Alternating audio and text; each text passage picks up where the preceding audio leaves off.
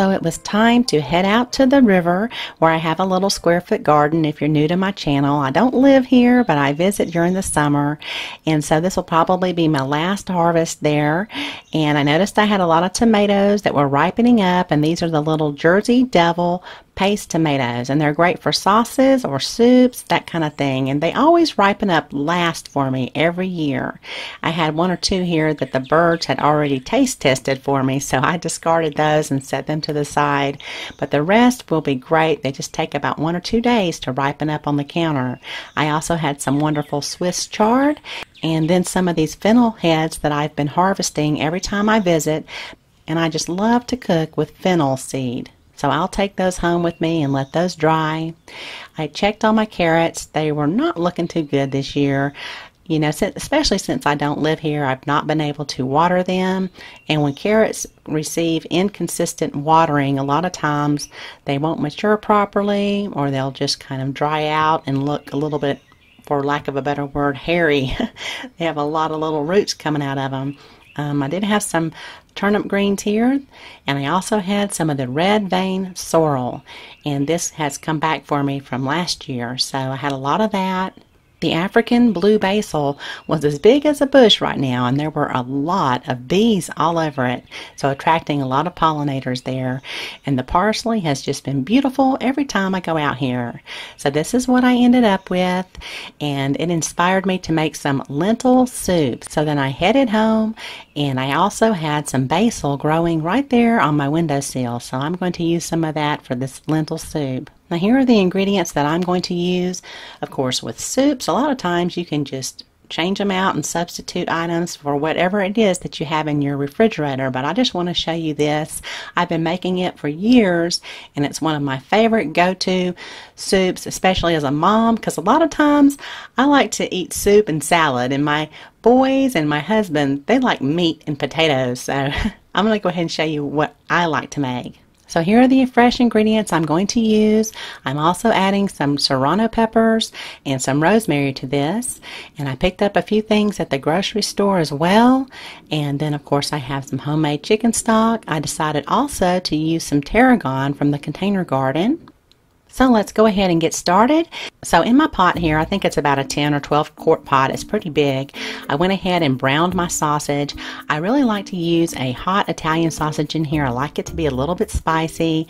But I've also tried chicken and beef. I would say that I love the sausage. I think it really makes a difference, but I'm not using a lot. It's mostly a vegetable and lentil soup. I drained my sausage and I poured out the grease, and now in go my mushrooms. And I gave them a generous pinch of salt, and now I'll just go ahead and cook them a little bit, add a little bit of wine to kind of deglaze the pan a little bit, and now it's looking and smelling pretty good. So once the wine reduced a little bit and the mushrooms softened up, I went ahead and removed them and put them with the sausage, and now I'll go ahead and continue cooking the rest of the vegetables. Now in about 1 tablespoon of safflower oil, I went ahead and began to cook the rest of my vegetables, which included the celery, the onions, the peppers, and the carrots. Gave them a generous pinch of salt. Now I'll go in with some of the fennel seed that I've been drying.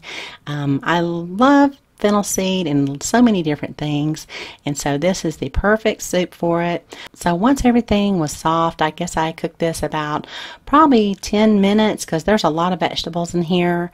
I went ahead and then added my serrano peppers with the rosemary and some garlic, and I'll cook this for just a few minutes more. And now in goes the chicken stock and the green beans, and now the lentils. So I increased my heat to about medium high. Then I brought it to a boil and then reduced it to a simmer. After about 15 to 20 minutes, I went ahead and tasted my lentil just to make sure it was getting tender, and it was, but it wasn't ready yet. So I continued to cook it about another 10 minutes until they were tender. The fresher they are, the more tender they'll be. And then I added my herbs and my Swiss chard and my turnip greens. And then the tomatoes. I just want to release some of the liquid from the tomatoes. I still like for them to have a little bit of a freshness to them, so that's why I'm adding them last. And now I'll add my spinach. Now the fresher your lentils are, the quicker they'll cook. Of course, you can always use already cooked lentils too. Sometimes you can find those in your freezer section or canned. And I also wanted a little bit more water in here, a little bit more liquid. And then last, the lemon juice. And now it looks like we are just about ready. I just want the spinach to wilt down just a tiny bit more. And now in goes the sausage and the mushrooms. I don't like to cook my mushrooms with everything else because I feel like I lose that little bit of texture that the mushrooms give to the soup, so that's why I also remove them at the very beginning. And I also added bay leaves to this. I forgot to tell you that. This is one of my favorite, I guess you could call it mommy lunches. So when everyone else is eating, you know, meat and potatoes, I can say, okay, I want either some soup or a salad. So this is usually what I go for. And right on top, I'll put some Parmesan cheese.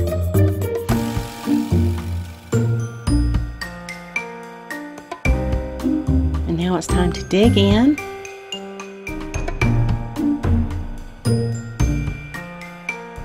It's so good with all of these different herbs.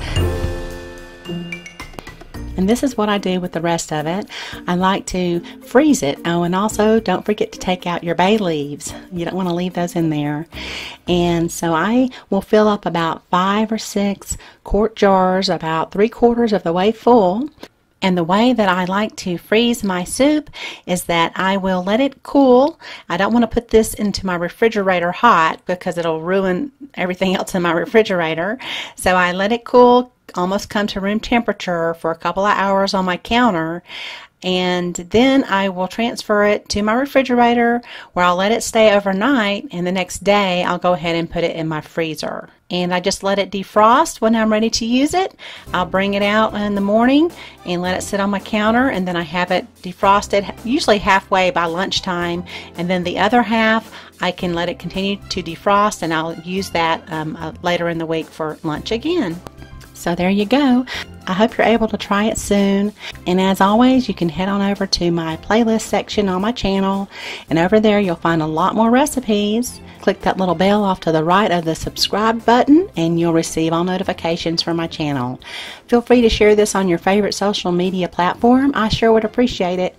Thanks so much for watching, and y'all have a beautiful day.